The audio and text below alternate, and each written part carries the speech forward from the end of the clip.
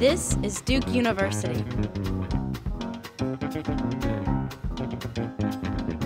We're looking at a virtual cathedral that I made over the summer of 2007 for the Visual Studies Fellowship.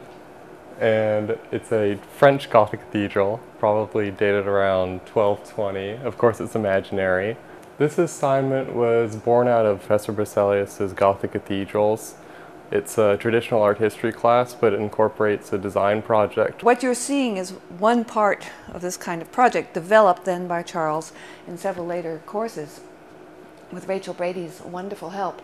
But it all begins with a classroom project.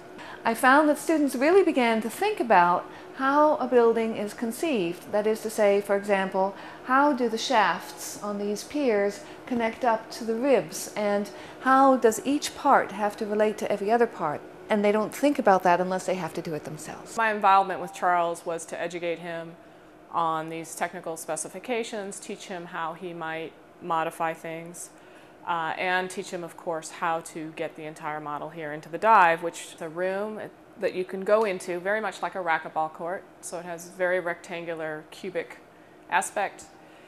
And the thing that's cool about it is the walls are rear projected with computer graphics. So we can change essentially the wallpaper on the walls in real time, meaning we update the image at 60 to 120 times a second. We can make the image change as a function of where you are in the space so that the perspective is correct no matter where you are and what direction you're looking. And that gives you this sensation of being immersed into whatever the virtual environment is. I think the most rewarding thing with any project that you craft or build is actually seeing its finished product and being able to experience it. So I think this right now is probably one of the most rewarding parts of the project. Produced by Duke University, online at duke.edu.